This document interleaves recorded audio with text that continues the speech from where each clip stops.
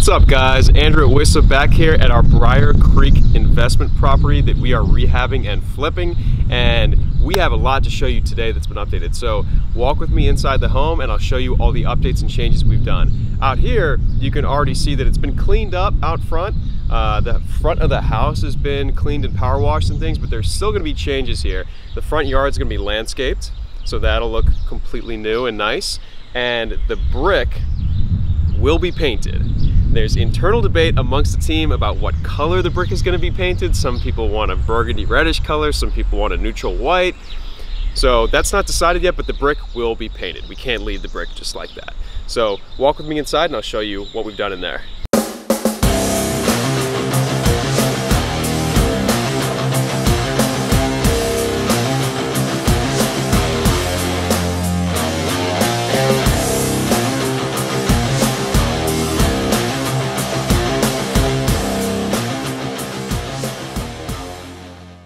We're now on the master suite level. So you can see drywall has been put up, which gives the shape and structure to all the rooms now. So whereas before it was just framing, you could kind of look through the beams and you couldn't tell where the rooms were gonna be. Now we got all the drywall up. So now you're really gonna see how the master suite is taking shape.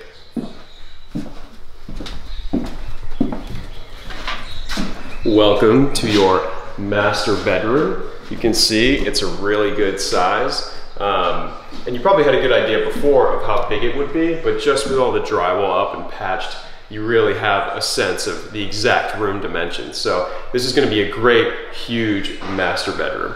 And then when you walk in this way, it's a little dark right now, we don't have all the lights in, but this is a hallway that's gonna take you to the master bathroom and the master walk-in closet. And so this is really dark in here because there are no lights on. We're using our little phone lights here just to try and show you what the master bathroom is going to be. And we'll do another one of these when we have lights so you can see everything. But just to give you a quick update, you can see the huge corner shower that's going to be there. Really nice big glass will wrap around it. And the toilet's going to be to the left of it right there. But you can see what we did with this huge shower in the corner is it's got the marble look tiles all around, and it's got those two pockets in the wall for you to put your soap and shampoo and that sort of thing.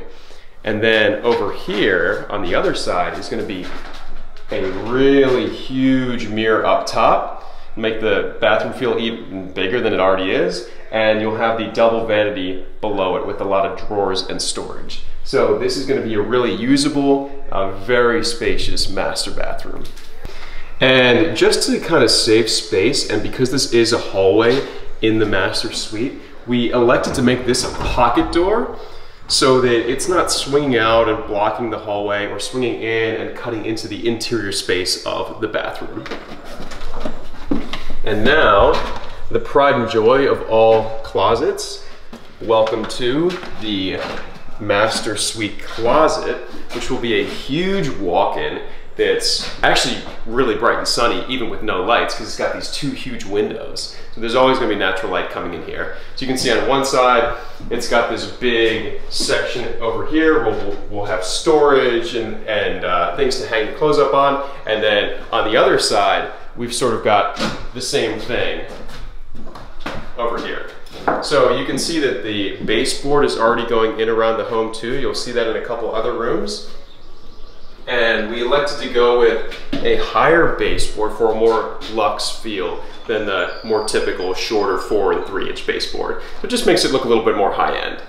And now we're at the top floor of the house that's got 3 pretty good sized bedrooms with their own closets, and it's got a full bath up here to be shared for those bedrooms. So for those of you that have been following along the journey, you'll remember this is where we had the infamous toilet right where this ladder is, that when you sat on it, the back of your head was right in front of the window. So that was not ideal. So again, toilet's being moved over there, and what was a double vanity is actually just going to become a single vanity over here. And you can see that we've completely redone the whole bath shower area over here. Really nice clean look with these white brick tiles and bathtub underneath them. So this is a much improved look from how it was before. And now let's just step into one of these 3 bedrooms so we can show you guys what's been going on with those. Now you'll notice also the doors have gone on now, which is another change from last time. The doors just have to be sanded down and painted, but they're otherwise good to go. Same thing with the closet doors.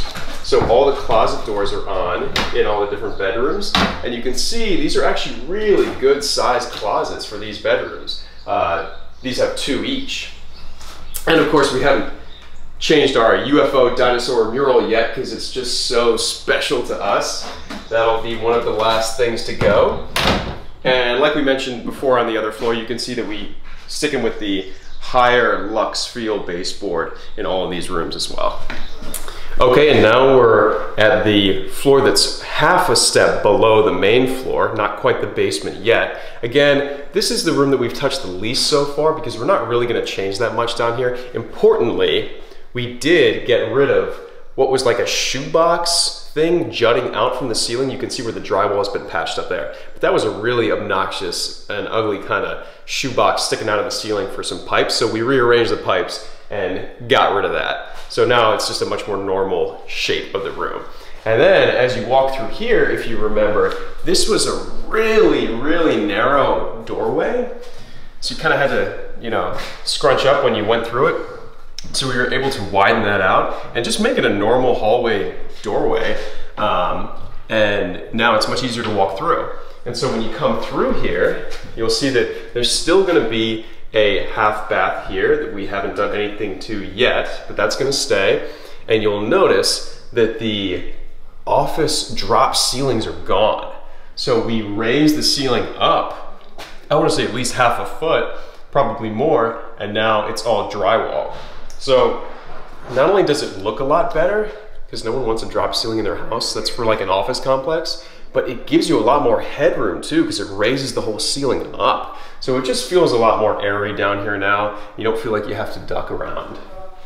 And so this was the mudroom area, because we've got a separate entry and exit door down here, and the washing and drying machines will be over here in this little pocket.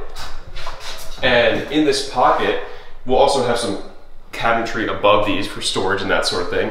And similar on this side too, to store things once you come in from outside in this door. So let's take a walk down into what is the lowest level, the basement, that we transformed from an unfinished to a finished basement. And you can see this has come a long way and looks really different now. With all the drywall up in the basement, you can really see the different rooms down here starting to take shape. So this is the big main area, and we've got a couple different places where you're gonna be able to mount TVs down here. But if it were me personally, I'm thinking the TV goes here. I want to show you something. A lot of people in the room, you need more space. Voila, right into the wall. Wow. Sometimes. And you have a nice big sectional right here in front of this post, because that's a structural support post, can't move it, gotta stay there. And so I'm thinking, if it were me in my man cave, couch would go right here. Nice big sectional TV wall mounted there. And maybe a bar back there, something like that. And then as you come over here, you can see the 2 other rooms that we have down here is a full bath and an office / bedroom, whatever you would want to do with it. And that was completely added, so it can, you know, add an additional bedroom down here or office, however you want to use the space. And the fact that there's a full bath down here, I mean, you could basically live down here. In fact, with enough TV and video games, maybe I would. So this was just the utility closet. We didn't really do too much in here, but we did, you know, wall it off to make it separate from the rest of the finished basement. And we moved the water heater from the right side to the left side. But you can see we wanted to keep a good amount of space in here so that you can actually work on and service this stuff. It's not packed in so tight. And this is going to be really dark, but let's try the phone light trick again. And so this is the full bath that we put. There was no bathroom in the basement before. This is the full bath that we put down here. And you can see again, really, really nice flooring and really nice tiling in the shower bath area. Again, we did another pocket where you can put your soap and shampoo and that sort of thing. And there'll be a toilet and single vanity over here. So again, super useful to have another full bath down here, especially if you're gonna spend a lot of time down here. Get your office and TV and that sort of thing. And then also gonna be very dark in here, but we'll see what we can do. This is going to be either an extra bedroom or it's just gonna be an office sort of thing down here.